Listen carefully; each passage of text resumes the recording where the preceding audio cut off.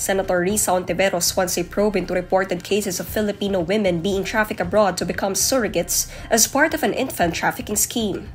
Based on Senate Resolution No. 1211 filed by Hontiveros, a Philippine agency was found to have trafficked Filipinos into Cambodia to become surrogates for an infant trafficking syndicate.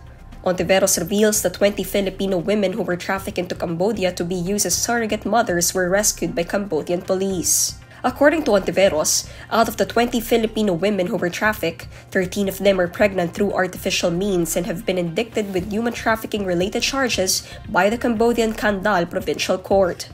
Hontiveros says that the remaining 7 women were found to be immigration offenders and were expelled from Cambodia. Furthermore, Hontiveros says that the Filipino women were recruited online and most of them were aware of the expectations of their labor abroad.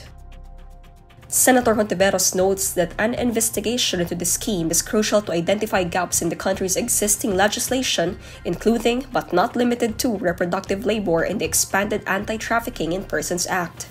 The Department of Foreign Affairs previously confirmed that there are such cases of human trafficking. DFA Undersecretary Eduardo de Vega said the Philippine government is in coordination with relevant agencies to combat future surrogacy cases or human trafficking cases involving Filipinos.